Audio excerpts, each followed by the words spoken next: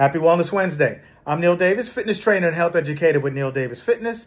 My focus this week is on asthma. Yesterday was World Asthma Day, and I just want to shed some light on the link between obesity and asthma.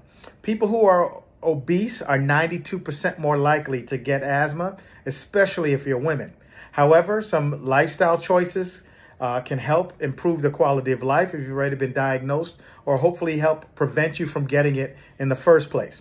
The first thing we want to make sure that we're doing is we're exercising. 150 minutes a week of moderate to intense activity. Yoga's fine, Pilates is fine, strength training is good. Some cardio, a mixture of all four would be even better, to make sure that you're doing that to prevent, again, getting asthma or improving the quality of life that you have with asthma. The next thing is nutrition. People with asthma are usually low in vitamin D. And you can get vitamin D from many plant-based sources.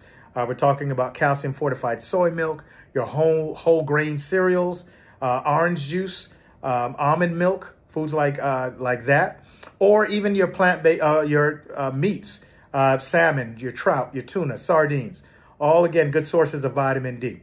But it's very important to make sure you're making these lifestyle choices that can help either prevent asthma or help you deal with asthma once you've already been diagnosed. This has been Neil Davis with Neil Davis Fitness. I'm reminding you to be the very best versions of yourselves. Till next week, have a great day.